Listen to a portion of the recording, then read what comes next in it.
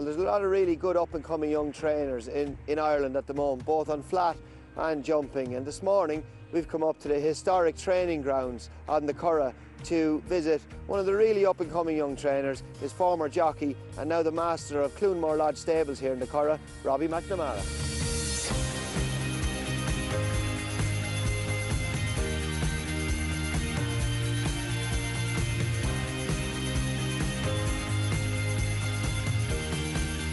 Well, Robbie, it'll be 2 years this April, that fateful day in Wexford that you took, obviously the horrific fall with horrendous injuries and obviously a life-changing experience for you. Yeah, it was, yeah. Took plenty of getting used to, I suppose. First couple of weeks were actually fine because I was so doped up in medication. I'd broke a lot of bones and obviously done plenty of stuff to my insides as well.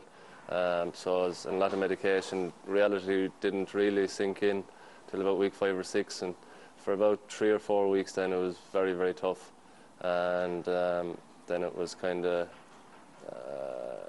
in Dunleary. Then I got there, kind of things picked up a bit. I was a bit busier. I was doing more every day. I was doing a lot of physio. I was working out. I was feeling better about myself. And each weekend then I was allowed to get home, and you know, I'd kind of forced myself to go out and do stuff. And it wasn't nice at times going out. It was like a child going to school for the first time. I was that nervous going to pubs and stuff like that, and just doing things that I was getting out of my comfort zone. But I kind of knew I had to do it if I was going to get on every weekend to get out. I tested myself a bit more and just kept going. I was lucky. I had a brilliant family around me, brilliant friends. Same friends they always had, so I couldn't, just from my family and friends, made everything an awful lot easier. And no, it wasn't easy, but I got through it. There's worse things in life, and I can see a perfectly normal life now. Get on with everything. Just get up in the morning. It doesn't come into my mind from one day to the next. Busy here, enjoy doing what I do, and no one takes pity on me, and get on with it. I'd always planned with kind of a date set in my head to go training, so worked in National Stud for a good couple of months and loved it there, had a great time there. And I set up training then on May the 1st. I'd made the 1st in my head, but we actually made the 2nd because it was a Monday. Couldn't get the boys to start on a Sunday morning, so we kicked off on May the 2nd, and haven't looked back since. I remember meeting you, I think it was around a month before that day in Cork when you had your first runners, and you said to me, you were Gary O'Brien down in Cork. I said, I'm not anyway. I don't think Gary is either, but I'm not sure. He said, one of you better be down there, because he said in a month's time I'll have my first runners and I'll have 3 winners. Yeah. And I kind of walked away thinking, okay, Robbie's a little bit mad maybe today, but you were nearly right. You had a double and you were unlucky not to have a treble, were you? Yeah, Calvini was 2nd. We'd four of them went down. We fancied 3 of them. Calvini we thought would finish 4th or 5th. The first fellow won, then the second fellow, who we thought was the best bet of the day, Flush or Bust, he went down and the ground went a bit soft for him, his little wind issue, and he'd have finished 3rd or 4th. He nearly got knocked down turning in, finished 7th or 8th. But no, the other 2, Chadwick and Rackcannon, won, and Calvini was 2nd, and the other fellow let us down a bit alright. But I had that in my mind. I didn't have horses in the yard when I had that day in Mallow picked out, because there was maiden hurdles and a bumper, and I just picked that, and I kind of went away and bought horses for that day. So it was a long time in the planning, but luckily it came off. I'd said to my father that it'll either work on Sunday or the whole career won't work, because I had the horses fit and ready and I was happy with them. And if they didn't win that day, I wasn't going to make it as a trainer, because I had done everything went swimmingly, and I put a bit too much pressure on myself, because I actually didn't enjoy the day. When Chadwick won, he won the first. I actually looked back at it a couple of weeks ago, and I enjoyed it more watching it back than I did at the time, because everyone was, I remember my mother was there crying and everything, and I still had a lot more business to do that day, so the pressure wasn't off. I enjoyed Rackcannon winning the bumper alright, but no, I was tooting, I was riding, I used to put pressure on myself, but it's not a bad thing to do at the same time. Keeps your sights up and makes you strive for a bit more. And it was good to get off to such a good start, because obviously it generated a lot of publicity as well, and it puts you into the wider public's mind, and you're trying to attract new owners in, and hence you've got 40 horses in training now. Yeah, well, I was kind of confident of getting the horses in and the owners in. I had a few people there, like Ron Lamb, he was very good, and Michael Worcester, he came in out Racan, and he's got a few more since. But it was actually kind of more for myself that I wanted to do it than the training career. In it just drove me mad that people were taking pity on me. And I just wanted to give them something else to talk about. So, and it's been grand since, like, for 2 months after, going, oh, congratulations in Mallow, rather than coming up and going, oh, how are you feeling? It's good to see you out. And like, I know they only mean well, but I didn't enjoy it. And it's nice since everyone I meet now, that, oh, how's the training going? Well done with the horse Christmas, you know, and stuff like that. And like, we got quiet after the first day in Mallow, but I knew that was going to happen because we didn't have anything else in the yard to run. But it obviously, for getting the ball rolling was the big day in Mallow, but the main part of it was for myself. And you want to be known as Robbie McNamara, the trainer, not Robbie McNamara, the ex-jockey in a wheelchair. Exactly, yeah. No interest in that.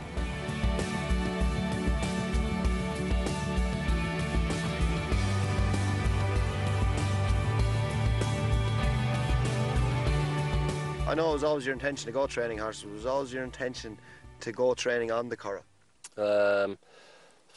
When I was younger, my father had 35 or 40 horses at home.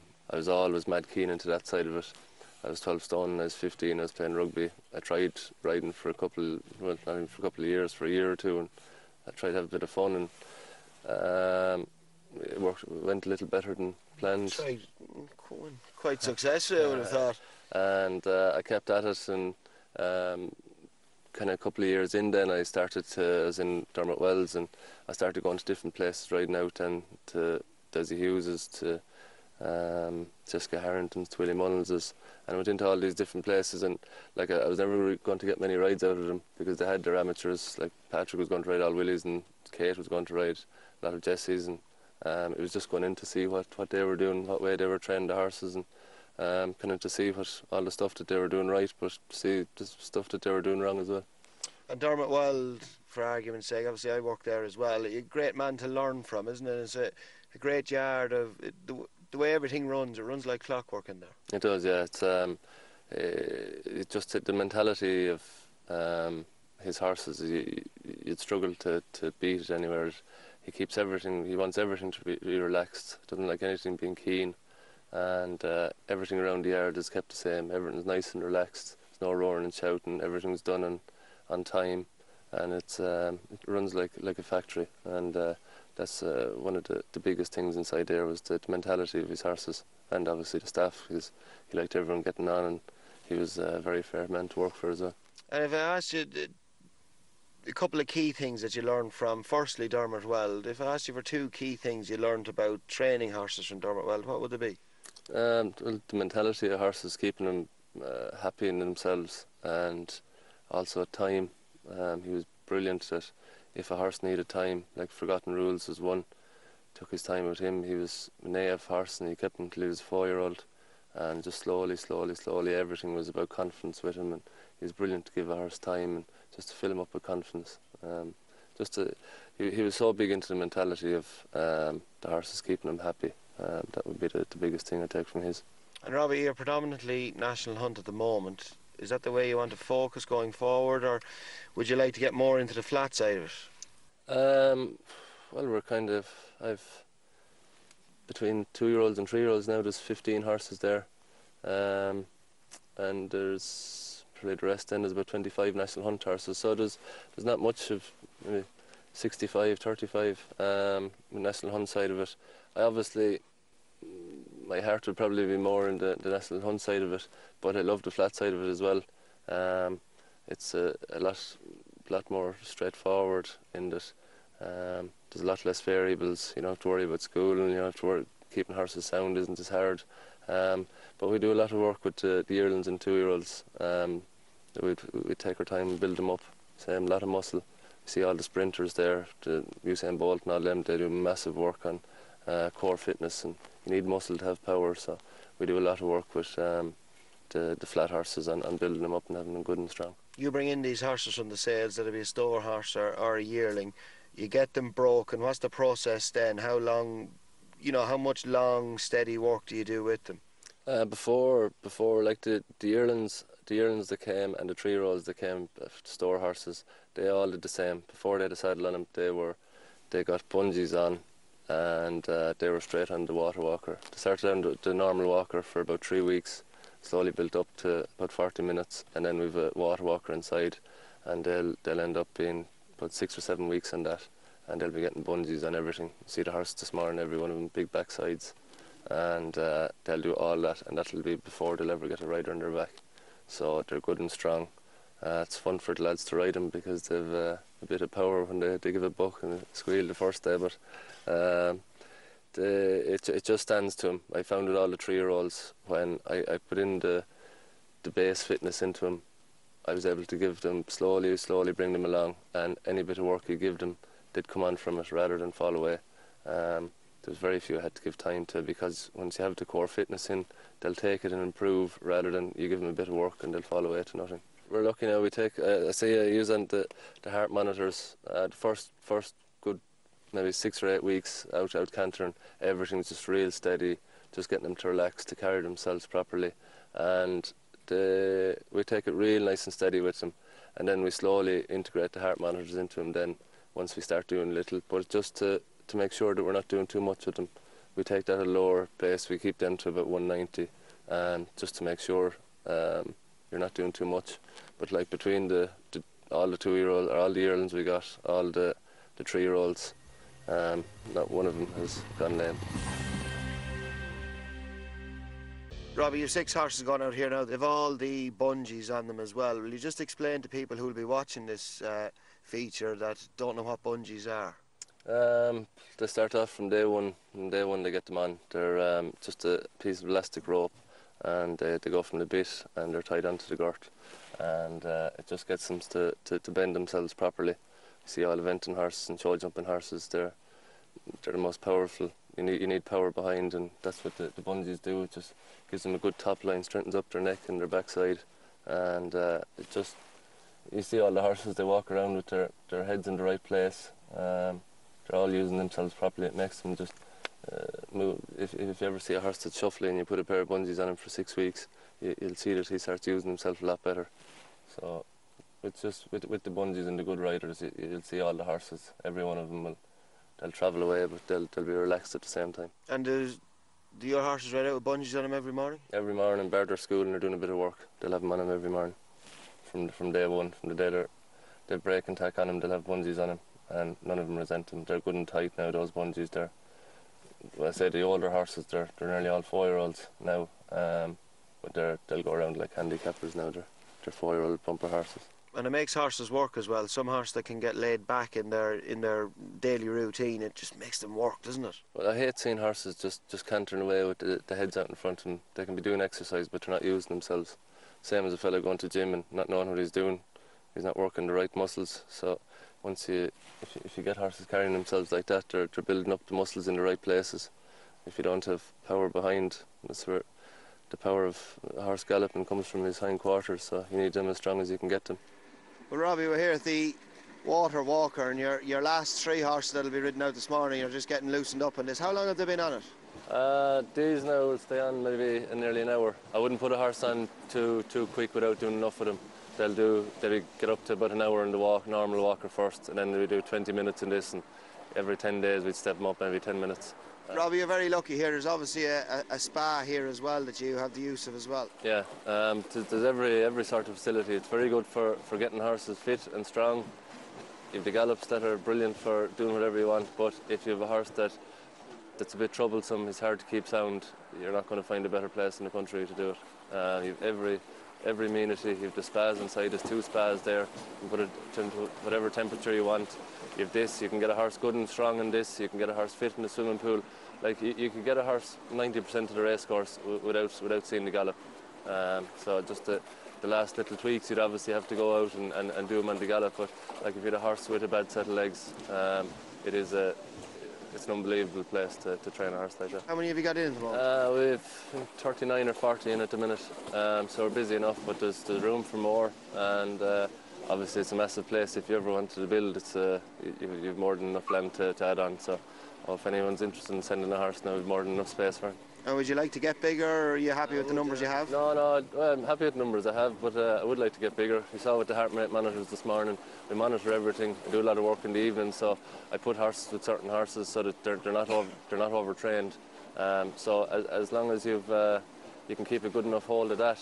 The one thing I'd be afraid of is overtraining a horse, having something in at the deep end when he should be getting a little more time. But with the heart rate monitors, you're able to see that. So it stops you from overtraining them. So I'd have no problem getting bigger. Just the one thing I'd like is to get the staff to come along. You saw the staff, they're second to none here, and I wouldn't like to get bigger unless I had the staff to come along. So, but it's a great place to work. The lads enjoy it. There's a great bit of crack. I never ever given out or anything like that. Horses are good rides. They're nice horses. So everything's straightforward. So we'd like to get a bit bigger. It's great you have the likes of, obviously, of Dr.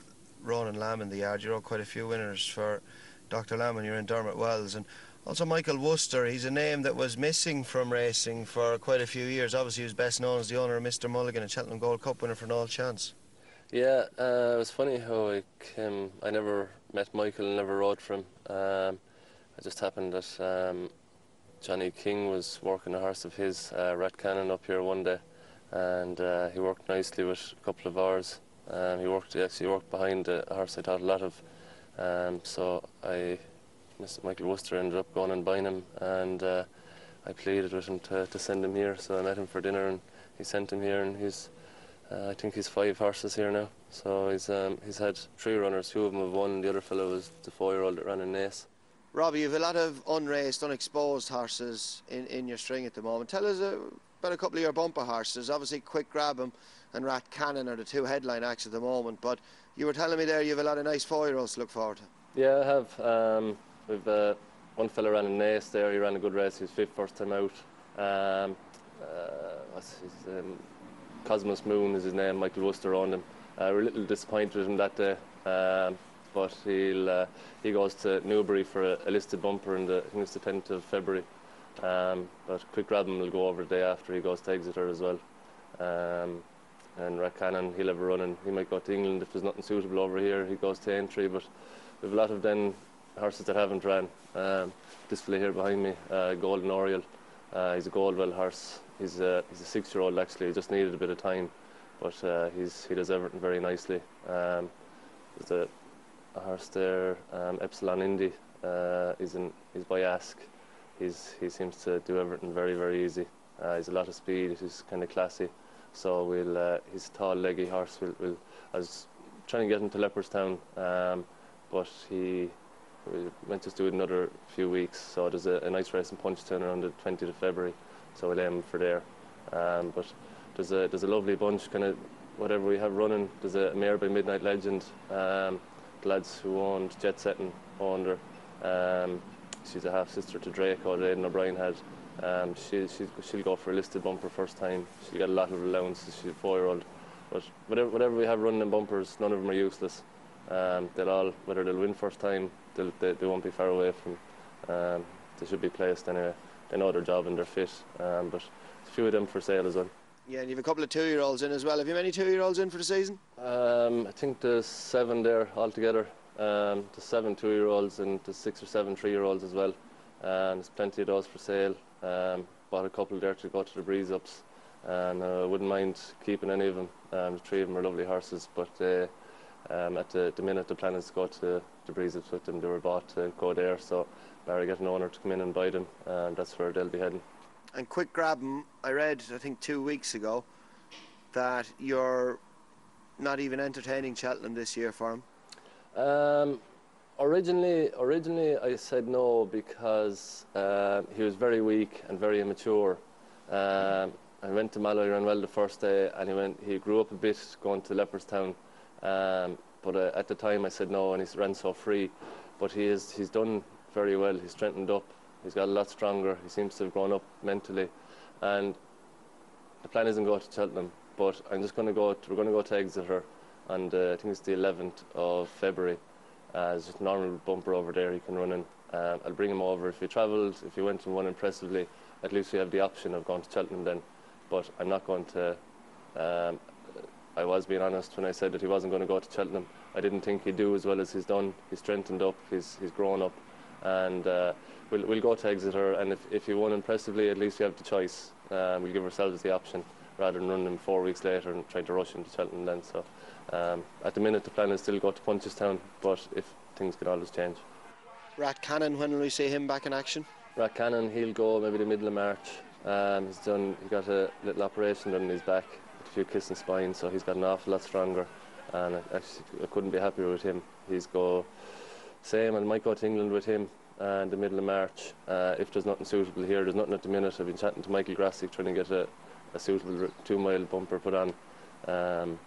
If not, I'll go to England and he'll go to Aintree then for the Aintree bumper there. He's a lot of speed, he's fairly classy sort.